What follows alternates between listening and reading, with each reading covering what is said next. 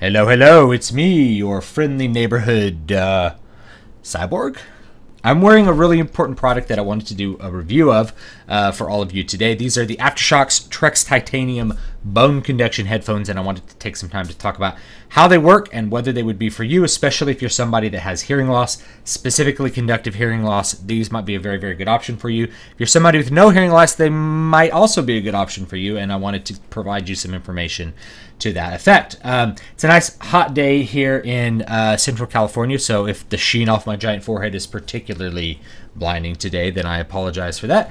But let's take a look at the headset. Okay, this is a Bluetooth headset. I did mention it's made by a company called Aftershokz, and the official model is the Trekz Titanium, and it's called Titanium because it has a nice flexible titanium band in it that's pretty resilient, and it goes behind the head, and then these actually sit on your cheekbones and will conduct sound through the bones of your skull into your cochlea so you can hear the sound rather than through your ear canals. And it's quite a different experience if you've never had any kind of bone conduction hearing test or anything like that. They do not have an 1/8 inch input, so if you're running out of a regular headphone jack out of like an older stereo, this will not work. You'll have to use like a Bluetooth dongle to bridge that. They're Bluetooth only, but that will work for most people with their phones and similar devices like that, their iPads. That's really what it's made for, and I think to that effect it works very, very well. Just some basic other ideas about the product, other overviews of the product. It is sweat proof. It is not waterproof. This isn't something you can swim with, although I heard they make bone conduction headphones that you can actually go swimming with. I have sweated up a storm wearing these and haven't really had them malfunction or anything like that.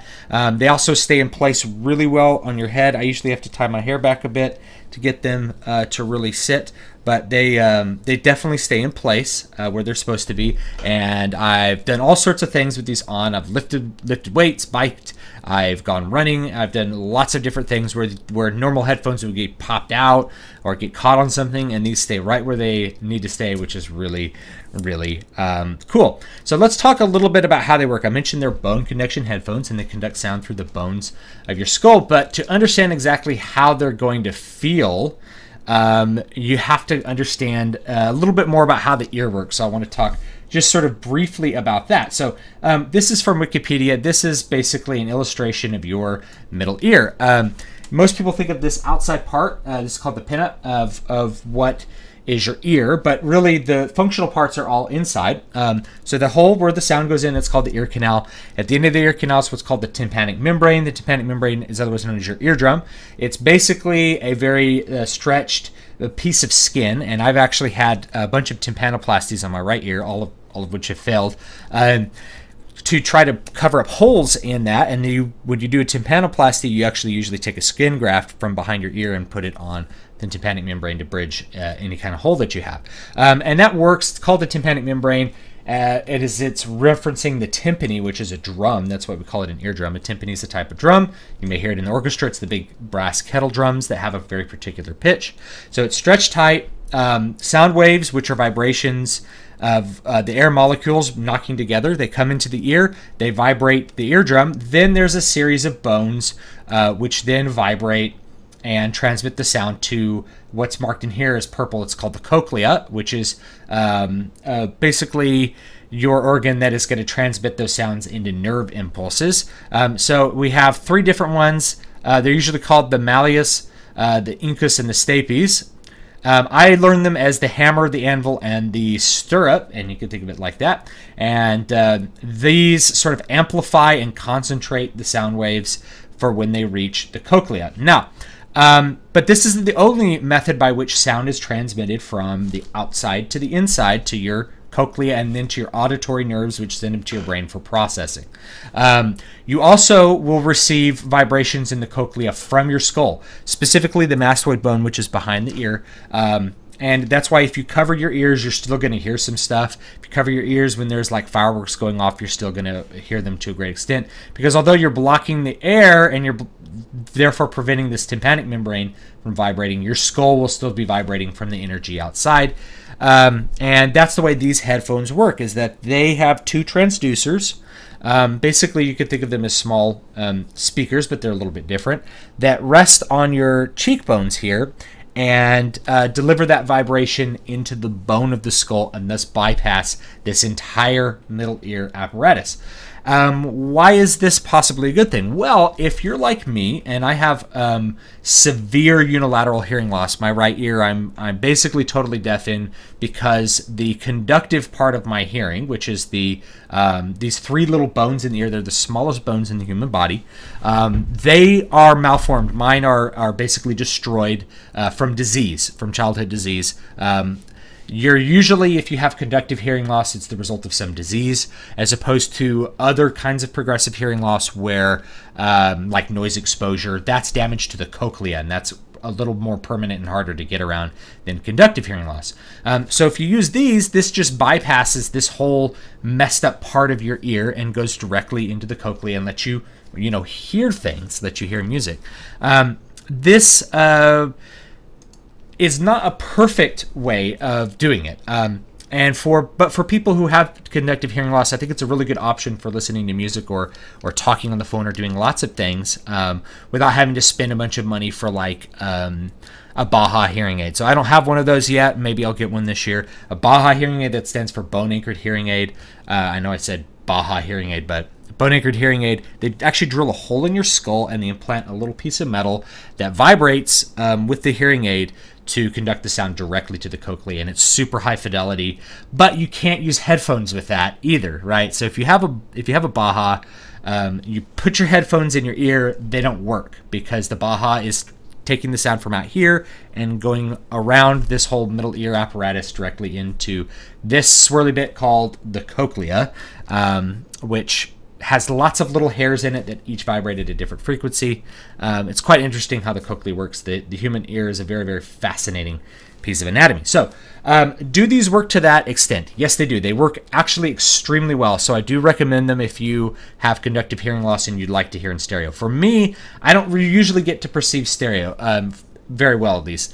I usually listen to, you guys can't see it on the camera, but I actually usually listen to music on two near-field studio monitors that are very high fidelity and very, very balanced output. That's the way I usually listen to music, and it sounds pretty good because that way I can hear both channels because they're just out in the air facing me. But when I listen with headphones, the right channel is basically dead. I can hear a smattering of random frequencies, but I can't hear anything clearly, and I can't understand speech in that ear through regular hearing conduction because of the breakdown of these bones. So for me, what this is I put this on, and not only can I hear both channels, but I perceive the stereo as if I'm listening to near-field monitors and have functional ears, because there's a little bit of a bleed through. So please be aware when you're using this, the right channel will bleed a little bit in the left ear, the left channel will bleed a little bit in the right ear.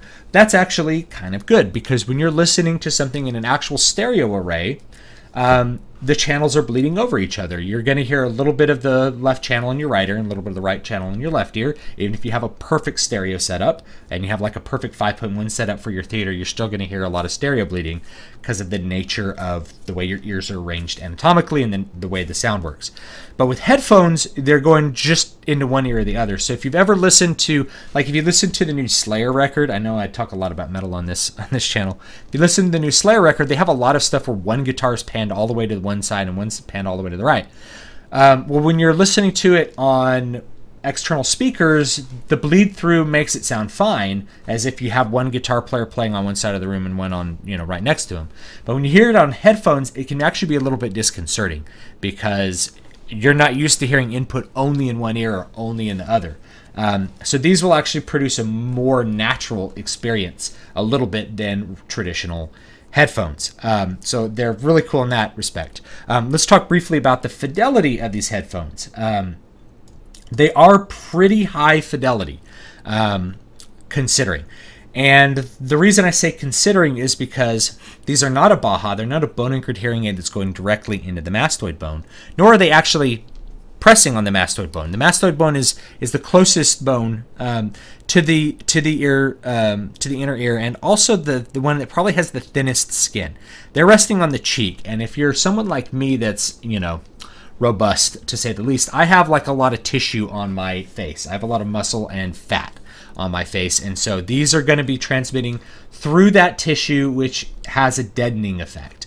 So I put it right on my cheekbones where there's the least amount of tissue, and they work pretty well, and I can hear pretty clearly. And of course, the more tissue the sound's going through, the more you're going to deaden, especially the high end of what you're hearing. These actually compensate for that really beautifully and have a really good crisp high end. When I listen to classical music on these, they sound phenomenal. They sound extremely good. When I listen to jazz on them, they sound really, really good. Oddly enough, the kind of music that I feel like doesn't sound good on these is metal. Metal could definitely sounds worse on these than like my monitors that I'm used to. And the reason for that is that metal has a really high amount of energy concentration in the high frequencies, and a lot of high energy concentration in the low frequencies. And if you look at like a spectrograph of any moment in any given metal record, there's like all the frequencies are really high up, but you have a lot of energy in the highs, and as a result, this ends up sounding a little bit distorted. If you turn up loud enough to try to hear all of those frequencies, this can sound a little bit distorted for metal, so it's not ideal. Now, these also come with earplugs, and when you get these, if you get these, and you have normal hearing in one or both ears, you're going to notice some very weird things. If you're like me and you have normal hearing in one ear and the other ear is basically deaf, you're going to hear a really strong favoring of your deaf ear. All of a sudden, your deaf ear is going to be really clear and much louder than the other ear. And this has to do not with the way these work, but the way your neurology works and the way that your hearing works on a neurological level. And the reason for that is that if you're not plugging up your ears, and these come with earplugs, so you can plug up your ears. If you're not plugging up your ears, you're still accepting input from outside sounds, which is basically your auditory nervous system is going to condense all the information. Your cochlea is going to condense all that information into like one packet of data and send it off. If you plug your ears and cut off those outside frequencies that you're used to hearing, all of a sudden these sound very different. They sound much more present and sometimes bad. This actually has a compensation for that, which is an extremely good feature. So if you're going to listen to this with earplugs to cut out some of the outside sound, you can press there's a couple of volume buttons on here. You press both, and it'll change the EQ to cut the lows out. You plug your ears up, and all of a sudden the low frequencies become very, very loud due to a trick of your neurology as you cut out the outside sound. So you put in the earplugs and you press the buttons, and then it cuts the lows, and then it sounds like a much more balanced presentation of sound. So let's talk about who these might be really good for. If you have conductive hearing loss, the kind of hearing loss that I talked about, that is this sort here with the middle ear, then these are an extremely good option for you if you have it in one or both ears. And you should see an otologist if you have any amount of hearing loss, or an ENT. If you're suffering from hearing loss, you need to see an audiologist and an otologist who's an ear doctor or ENT to determine the nature of your hearing loss. So do see a doctor. Don't just like get these to try to circumvent this. I seek medical attention for my my ongoing problems with my right ear. So do see your doctor, and then they'll be able to determine if it's conductive hearing loss or not. And you'll go to an audiologist, and they'll actually put a bone conduction device behind your ear that will determine, is there a problem in these bones, in somewhere in the middle ear? Is the cochlea still intact, or do you have some other form of hearing loss that is present? And most of mine is actually conductive. I do have some exposure loss in my left ear. That's part of being a musician. Most musicians have a certain amount of mild or moderate hearing loss due to sound exposure, and I also have some inflammation of auditory nerves. I'm kind of the odd duck out in the musician that has more medical hearing loss rather than exposure type hearing loss. But if you're a person who has conductive hearing loss, these are an excellent option. They're not a cheap option. I didn't mention the price before. I think Amazon sells these for $100 or $110, maybe a little bit more. They're over $100, but the quality is there. You get your money's worth out of that. There are cheaper options. I haven't evaluated those. And most of the options that are out there are cheekbone rests because they're very secure, rather than mastoid, because the mastoid, it's harder to secure something onto the mastoid comfortably.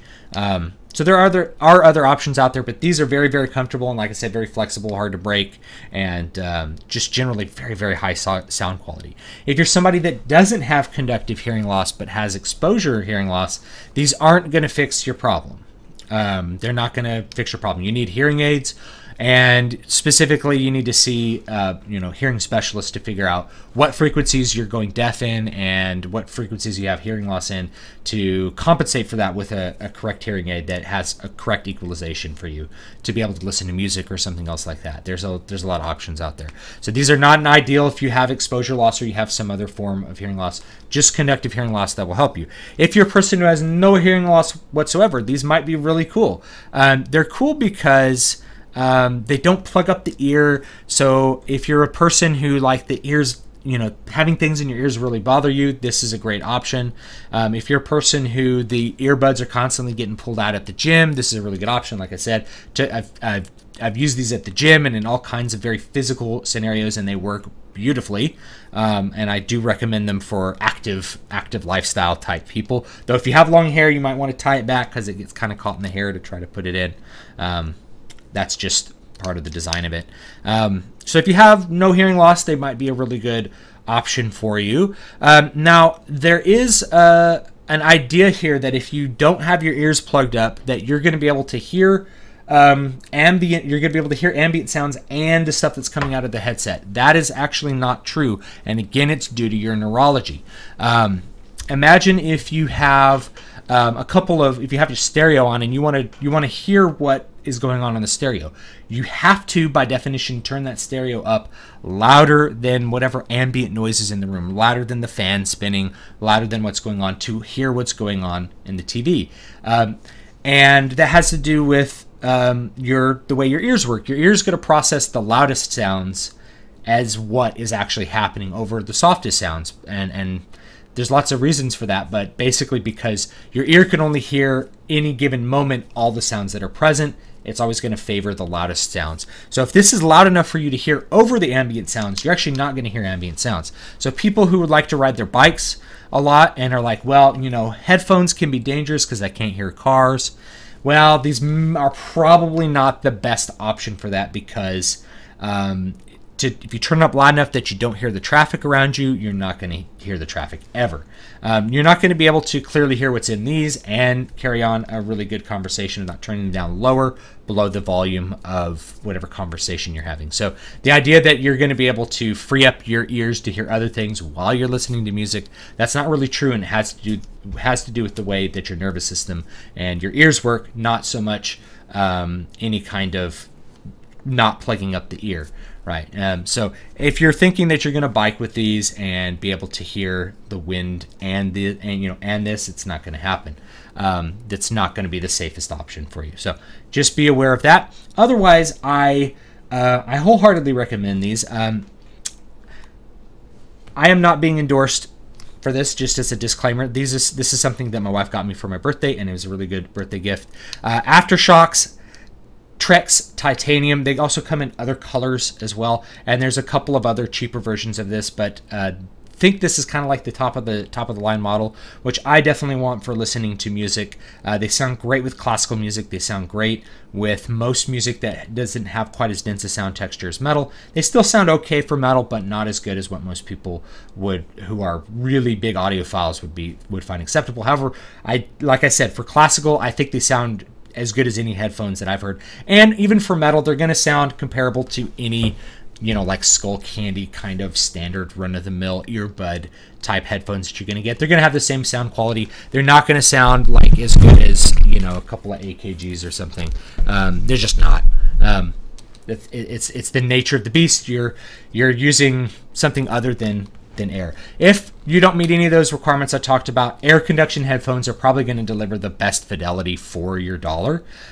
Simply because that's the best way that the ear works. So if your ears are perfectly fine and you don't have any of these other issues and you don't want to try out something really weird, then yeah, stick with the air conduction headphones. They work just fine for most people. Make sure you don't have them cranked up too loud so you don't damage your hearing, but otherwise they'll be fine. And just as a warning with these, you can still damage your hearing with them if you have them turned up really loud. So if it's loud enough that it's causing discomfort, of course, it's probably too loud. Thanks so much for watching. Don't forget to like, comment, and subscribe. I appreciate you watching. So hopefully this review was helpful to a couple of you out there. I know hearing loss is actually quite common. So Aftershokz Trekz Titanium. You can visit my websites. They're linked down below. My book is out, Muramasa Blood Drinker. So if you'd like to support the channel and the site, please read my book. It's available on Amazon. It's only 99 cents. Great value. And it's got samurai swords and lots of fun stuff. So please give it a shot. And I, as always, do appreciate you watching. Please have a great, great day.